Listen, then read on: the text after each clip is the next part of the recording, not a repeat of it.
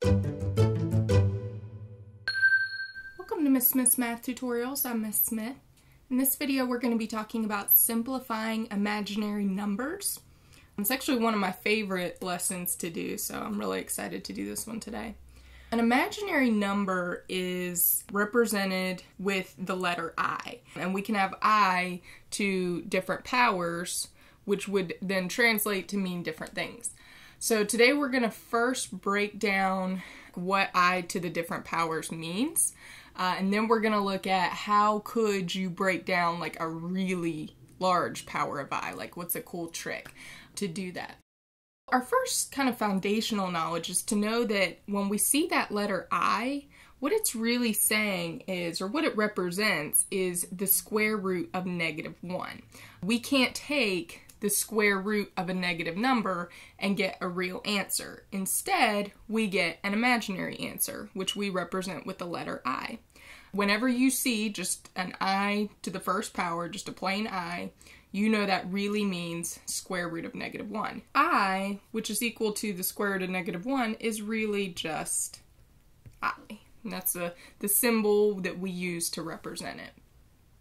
When we have an I squared, think about what a squared means. So when you have something squared, that means itself timesing by itself twice. So if I is the square root of -1, then I squared is the square root of -1 times the square root of -1.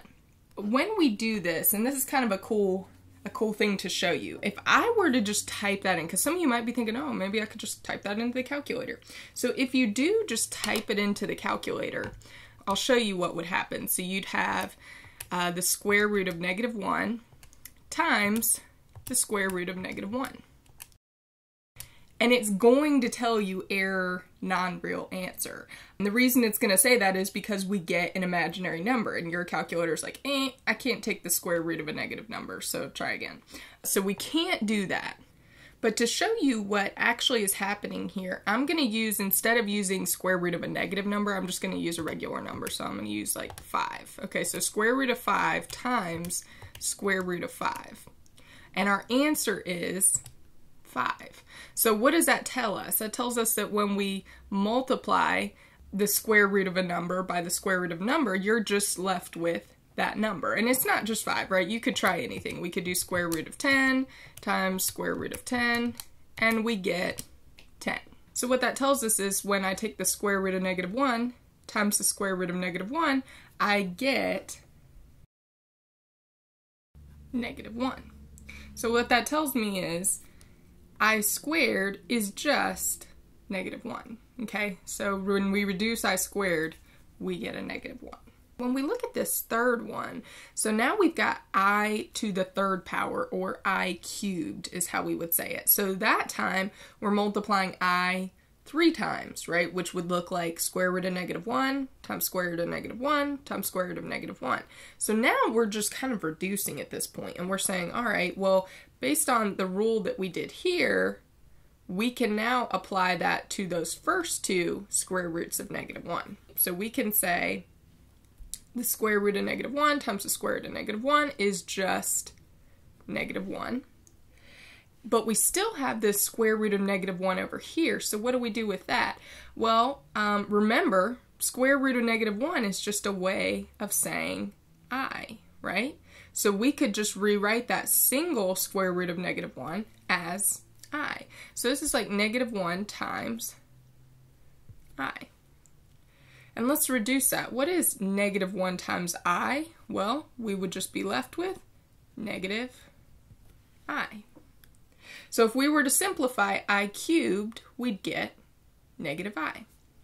So let's apply that same reasoning to I to the fourth power. So in this case, I've got square root of -1 times square root of -1 times square root of -1 times square root of -1, right? 4 different times. So let's reduce what we can. Well, again, based on that rule that we found here, that the square root of -1 times the square root of -1 is just -1, we can apply that to the first two, right?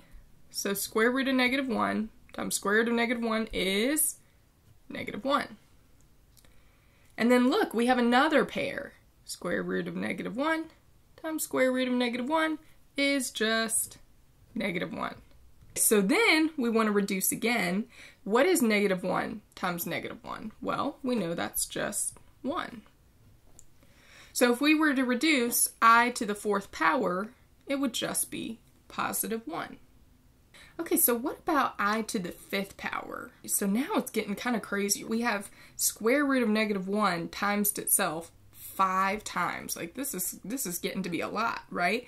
But I'm going to show you something, and I'm specifically wanting to show you I to the 5th because I want you to see what happens. So when I do I to the 5th power, let's use those same rules we were using on the other one. So square root of negative 1 times square root of negative 1, well, that's just negative 1, right? And same thing for this second pair too, just like we did here with the 4.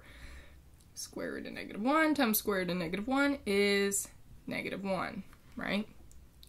And then we just have this square root of negative 1 hanging out here. But remember, that's just another way of saying I. So now we've got this times I.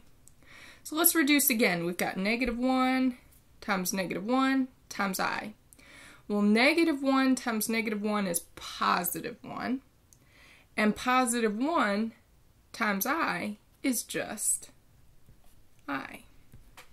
If I were to reduce I to the 5th, I'd get just a single I to the 1st power, which hopefully you'll notice is the same thing as right there, right? So what happens is it creates a pattern. So we found out that I reduced is just I, right? I is just I. I squared is negative 1. I cubed, we found out, is negative I. And I to the 4th power was positive 1. Then we found out I to the 5th was just I, right?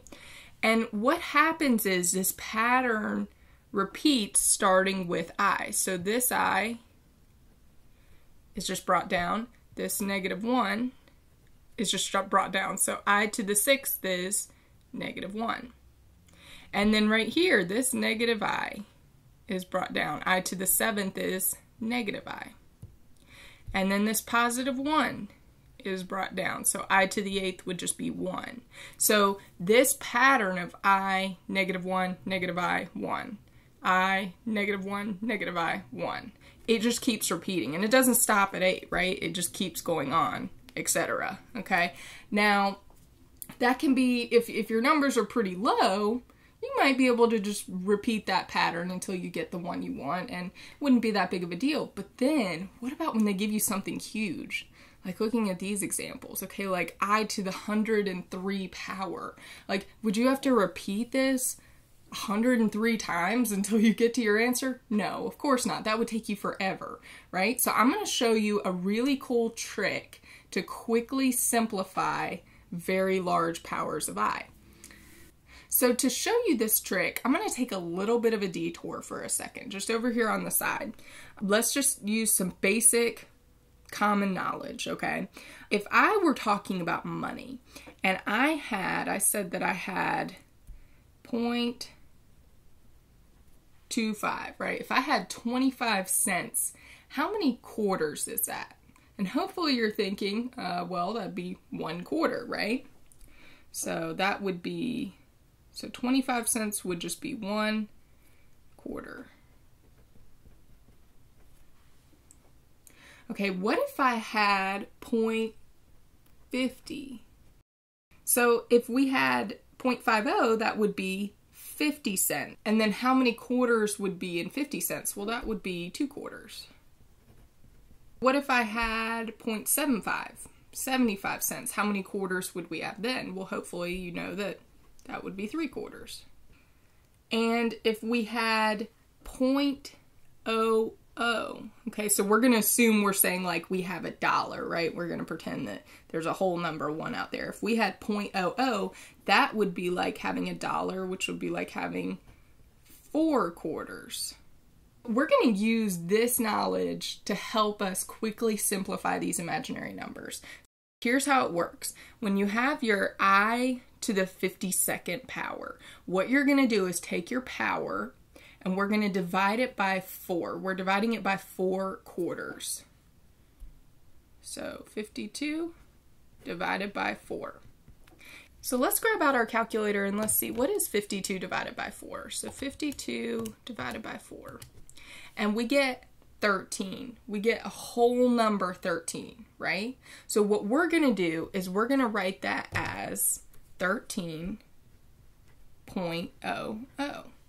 We want to see that 0.00. We don't actually care about the number 13 at all. I only care about the 0.00.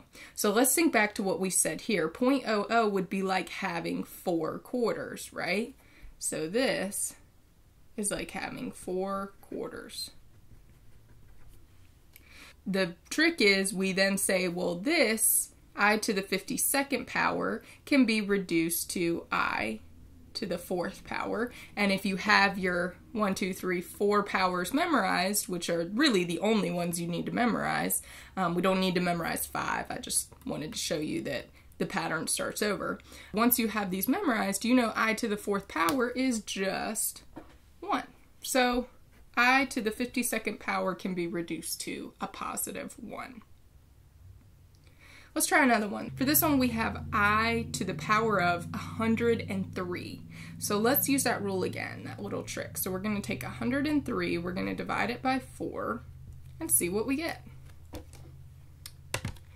So we've got 103 divided by 4, and we get 25.75. Okay, so let's write that. So 25.75. Again, the whole number, we don't care about at all. We only care about how many quarters do we have. So in this case, we would have 75 cents is 3 quarters. And 3 quarters would be like saying I to the 3rd. And we know I to the 3rd power, or I cubed, is negative I.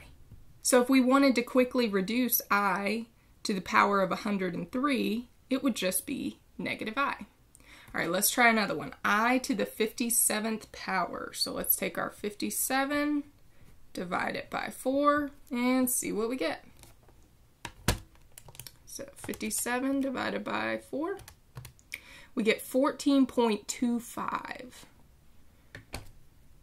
So again, 14.25. We don't care about the whole number at all. How many quarters would 25 cents be? Well, that's just 1 quarter. And for 1 quarter, that's just I.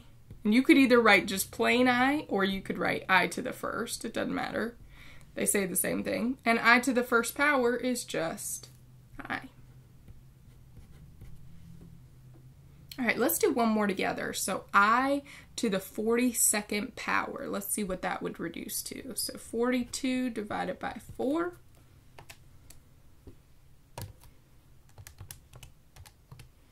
We get 10.5.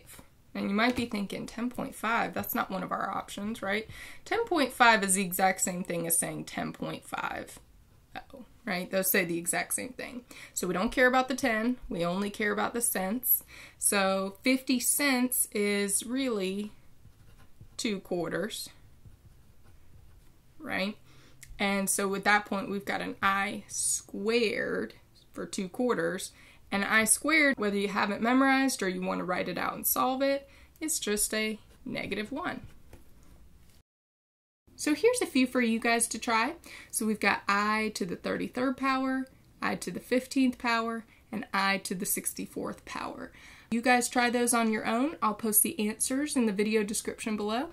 This has been Miss Smith's Math Tutorials.